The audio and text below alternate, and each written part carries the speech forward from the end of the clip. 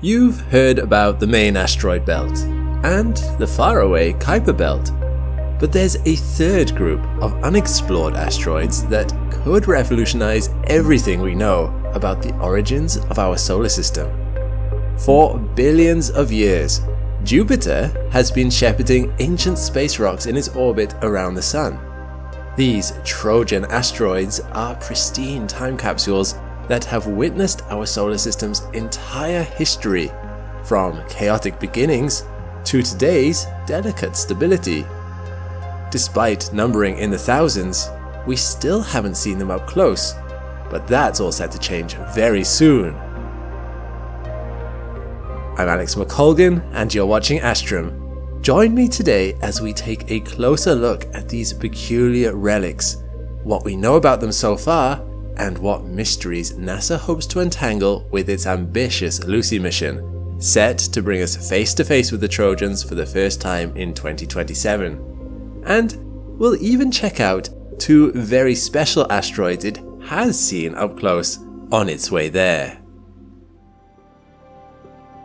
Jupiter's first Trojan was discovered in 1906 by astronomer Max Wolf. He noticed it remained fixed 60 degrees ahead of Jupiter as the planet orbited the Sun.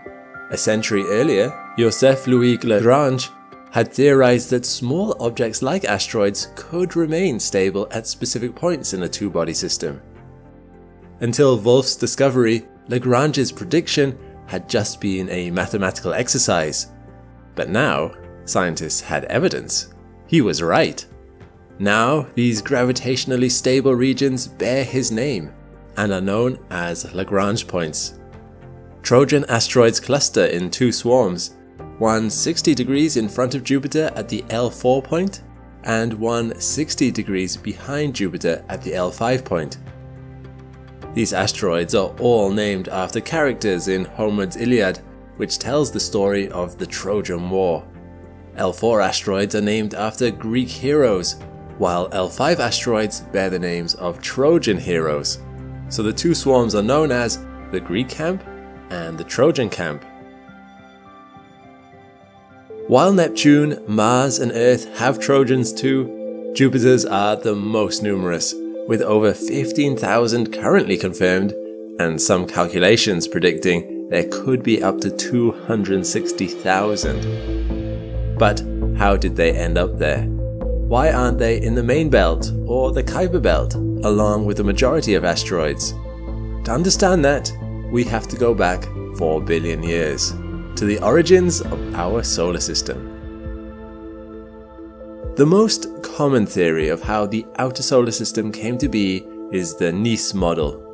It proposes that the giant planets formed much closer together and to the Sun than their current positions. Surrounding them was an outer disk of icy bodies, asteroids and planetesimals.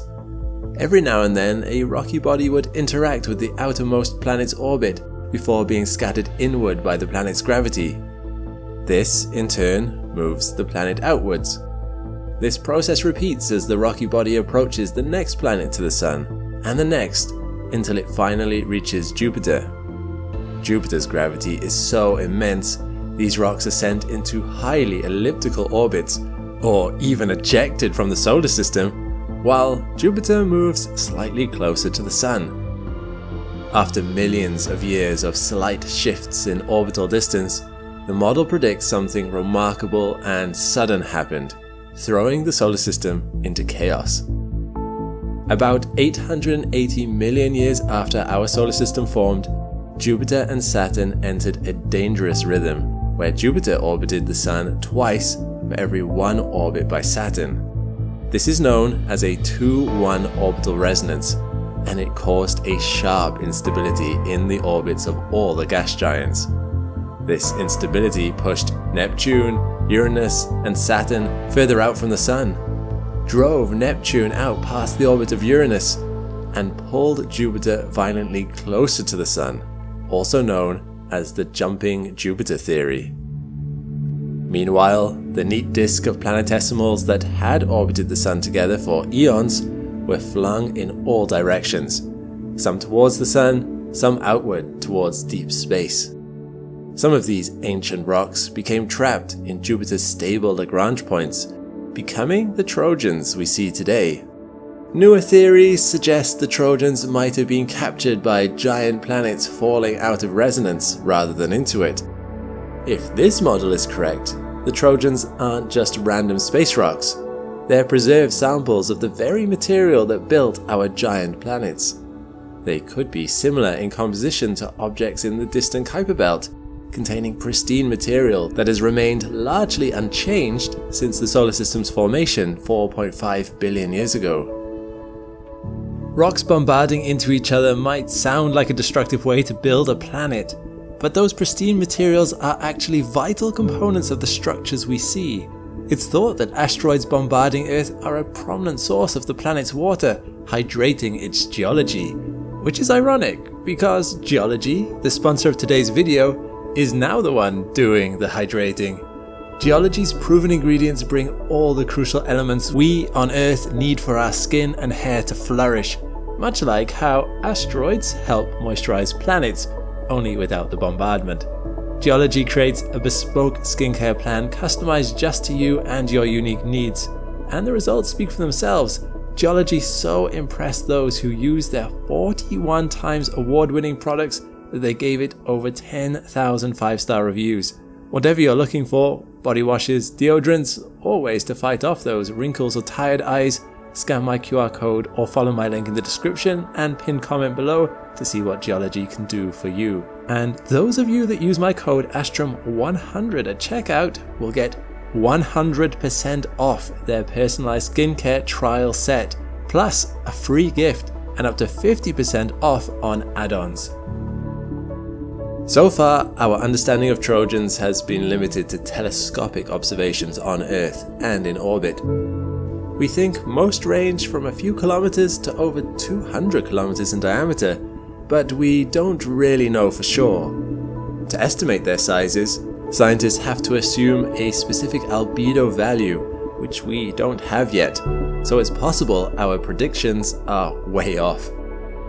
We also know they have porous surfaces containing several fine particle silicates, which support the theory that these rocks are primordial and originated in the Kuiper Belt.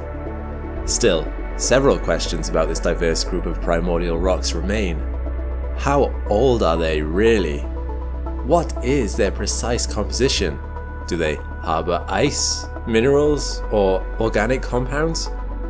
What are their masses and densities like? What goes on under the surface? Do they have any craters? Could Trojan asteroids have rings or satellites of their own? That's why, in 2021, NASA launched one of the most ambitious missions in solar system exploration history. A 12-year odyssey, the Lucy mission will fly by a record-breaking 11 asteroids, including 3 main belt asteroids, 5 Trojans, and 3 of their satellites, to answer our burning questions about these mysterious space rocks. 2, 1, 0. On the 16th of October 2021, the Lucy spacecraft lifted off from Cape Canaveral aboard an Atlas V 401 rocket, beginning a journey so complex and far-reaching that it seems almost impossible. Named after the famous hominin fossil that revolutionized our understanding of human evolution, Lucy aims to do the same for our cosmic origins.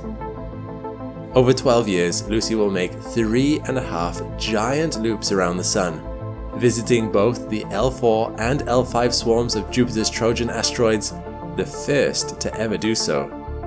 To reach its targets, Lucy relied on multiple gravity assists from Earth. The spacecraft first swung past Earth in October 2022, gaining momentum and adjusting its trajectory.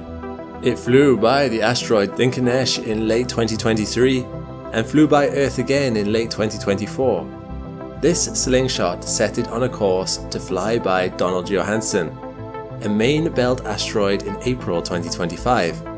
From there, its new trajectory put it on a course to reach Jupiter's L4 Trojan swarm by 2027. Once there, Lucy will visit 4 Trojan asteroids between 2027 and 2028, Eurybates, Polymele, Lucas, and Orus.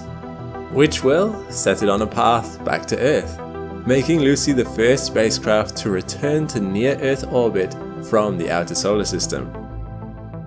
After a third and final assist from Earth in 2030, Lucy will be catapulted towards Jupiter's L5 Trojan swarm, where it will encounter asteroids Patroclus Mennoetius in 2033. Lucy carries 3 key instruments to help it study asteroids in never-before-seen detail. The Ralph combines a multispectral camera and an infrared spectrometer to analyze surface composition. The Long-Range Reconnaissance Imager captures high-resolution details, while the Thermal Emission Spectrometer will measure thermal properties of the surface. Lucy is also kitted out with a high-gain antenna to communicate with Earth. By measuring the Doppler shift in these radio waves returning to Earth, scientists will be able to determine how much gravity, and therefore mass, each asteroid has. And so far, the mission hasn't been without its challenges. Shortly after launch, one of Lucy's massive solar arrays failed to deploy and latch. These arrays are critical for powering the spacecraft in the dim outer solar system. Encountering an anomaly like this puts the whole mission at risk. Luckily though, through months of careful analysis and ingenuity, the flight operations team managed to address the issue, saving Lucy and allowing her to continue on her journey, which I've done a more in-depth video about here. While we're still a couple of years out from the Trojan targets, Lucy has already given us our first taste of discovery. In November 2023, Lucy made its first asteroid encounter, flying past the smallest main belt asteroid ever visited by a spacecraft, Dinkinesh. What scientists expected to be a routine calibration flyby turned into something extraordinary when Dinkinesh revealed 2 big surprises. First, it was discovered to have a previously unknown satellite, Selam.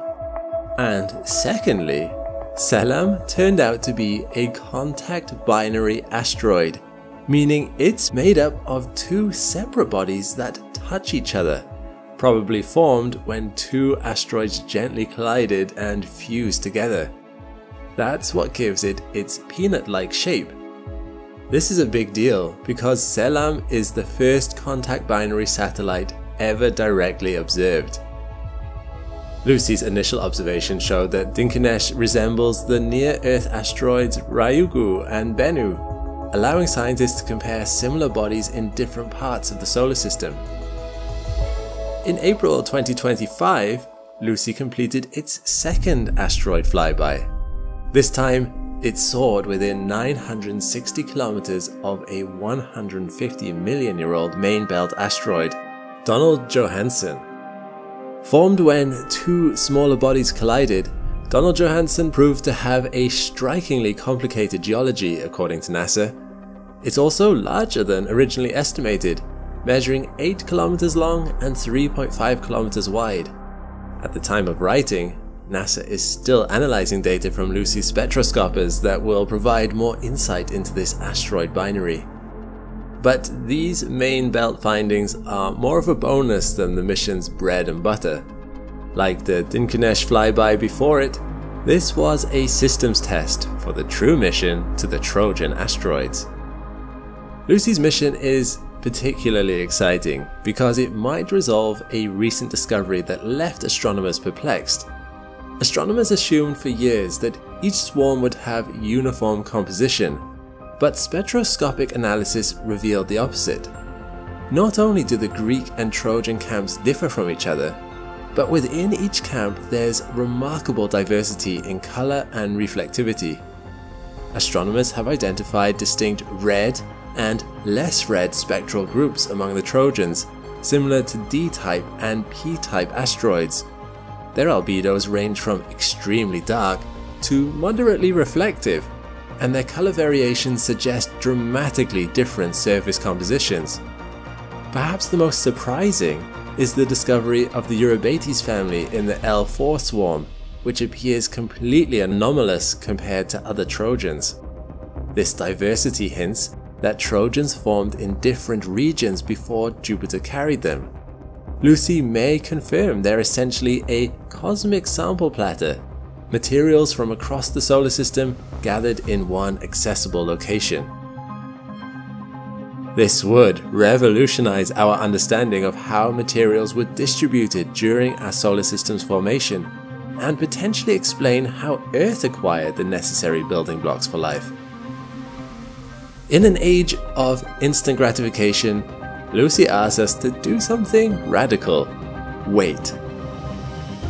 When Lucy arrives at the Trojans in 2027, it will begin a 5-year exploration that won't be complete until 2033. In this time, the gradual influx of new information could trigger a Voyager-esque anticipation in the public for what breakthroughs may emerge. Still, the real work begins after the mission ends. Students who were in elementary school during launch could be analyzing the mission's findings as graduate students. Space exploration is a multi-generational commitment, but as they say, good things require patience, and this mission is no exception. For now, all we can do is wait. Thanks for watching. If you enjoyed this video, you might want to check out my other videos on asteroids like this one. All the best, and see you next time. Thanks for watching. I was honestly blown away by the numbers of you that signed up to the Patreon. Like I said in the replies to your DMs on Patreon, everyone here at the Astrum team is so grateful to have such an amazing community. If you haven't joined the Patreon party yet, we're still on our long-term 1,000 Patreon member drive, so you can go to the link in the pinned comment to become a part of that effort. When you join, you'll be able to watch the whole video ad-free, see your name in the credits, and submit questions to our team. Meanwhile, click the link to this playlist for more Astrum content. I'll see you next time.